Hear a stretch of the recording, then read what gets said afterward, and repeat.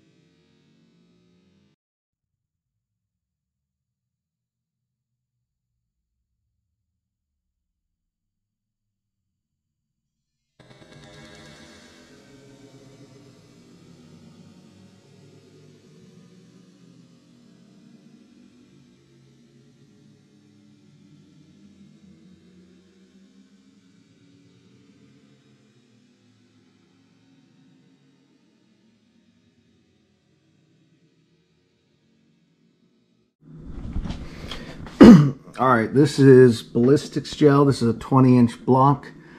I just had a chance in between some rain to shoot this real quick. This is 300 yards with a 300 Win Mag, 208 grain ELD match going out at 25 feet per second, or 2,925 feet per second. It completely blew through the entire 20-inch block. Hi, real quick, we're going to look at this gel block. If you look at this, now you have your initial penetration, which it took 1.8 inches before opening up on this 20-inch block.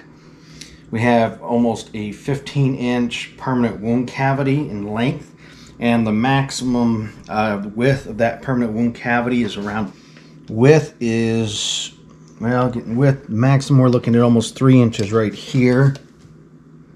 So good wound cavity. Hold on. If you look, we've got a nice wound cavity. We have a couple pieces that did come off here and go their separate ways. Okay, let's get her opened up.